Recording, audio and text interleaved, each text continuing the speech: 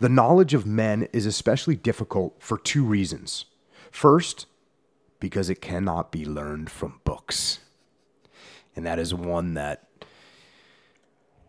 I know drives people crazy, and it drives me crazy.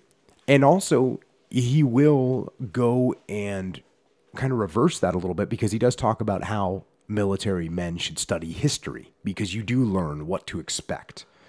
But to say that knowledge of men is especially difficult for two reasons. First, it cannot be learned from books. And I think we've all seen that. You know, where you get somebody that's been through some kind of a leadership academy, and they try and do this doctrinalized book solution for something, and they fail with it. Mm-hmm. Second, because the characteristics of the individual in peace are completely changed in war. Now, I agree with him on this with a caveat, because, you know, he's saying that the way men react in war is completely different from the way they react in peace. And I would venture to guess that if he was alive and I was to have this discussion with him, he would agree with what I'm about to say. It is not that their reactions are completely changed. It is just that their reactions are amplified and intensified. And that is something that Leif and I talk about all the time. When people ask us about, in civilian companies, you know, it's different because it's not combat. And we say combat is like life. It's just amplified and intensified. So when you have some business leader that's nervous about making a decision because they might lose a bunch of capital or set the company up for a bad quarter or whatever, and that's real. That's real emotion. It's real fear. It's real hesitation. All you do in combat, you put somebody in a combat leadership position, and they have to make a decision where it could cost someone their lives or could cause mission failure. It's the same emotions, but it's just amplified. Mm-hmm.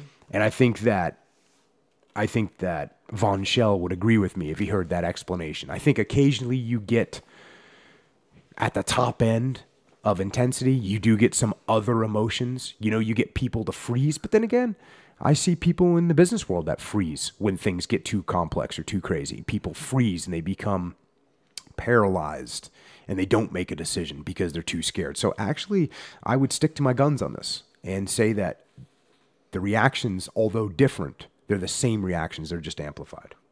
He goes on, man reacts differently in war than he does in peace. Therefore, he must be handled differently. For this reason, we cannot learn in peace times the psychology of war. Again, I will tell you that the training that we put together when it was intense enough, we would get to see